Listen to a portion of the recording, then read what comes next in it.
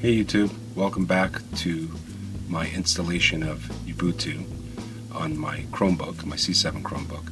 And in the first video I showed you how to back up your, make a recovery disk using your USB thumb drive right on the Chromebook itself. Just stick it in, go to the page, and it does it.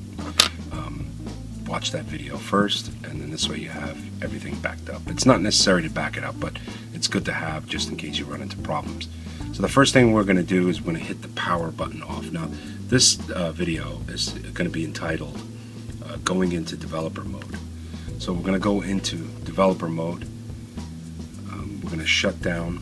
We're going to hit our shutdown button, and we're going to shut down. And then what you have to do is you have to hit the escape button and the F3 button, which is a refresh button, refresh homepage button.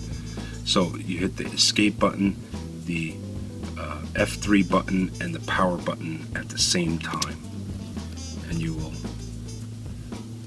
recover. Go into,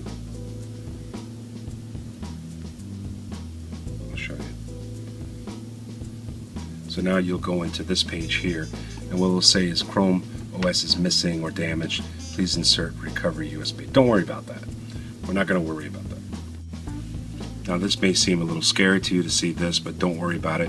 What we're going to hit is the control button and the D. And then we'll hit enter. And then it says to turn off OS verification off, press enter. Your system will reboot. So we hit enter. So now the computer reboot, and it says OS verification is off. Press the spacebar to enable. So you can hit Control D, or you could just wait the 30 seconds and it will restart. So the system is transitioning into developer mode. Local data has been cleared. Modifications that you make in the system are not supported by Google, may cause hardware issues and void warranty. To cancel, turn off the computer now. Don't worry about that. We have that backup there, so we're not going to have any problems. So now the computer reboots, and it all by itself. If it doesn't, just hit the Control D, and it'll say preparing system for developer mode.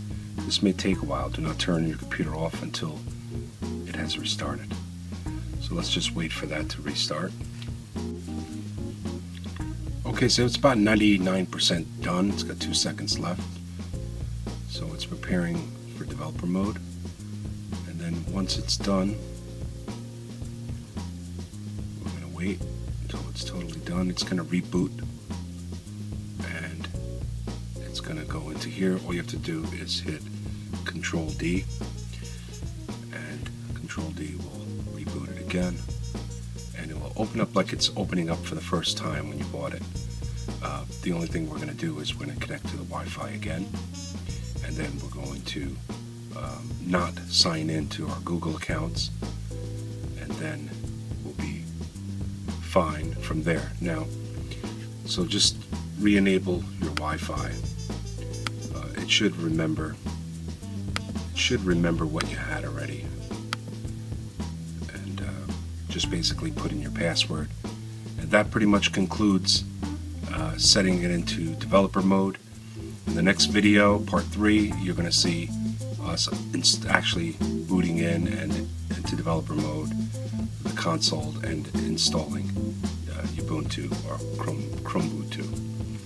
So make sure you subscribe, watch the next video, and then we'll go from there. And then once I play around with Ubuntu, you're going to see a lot of great stuff going on.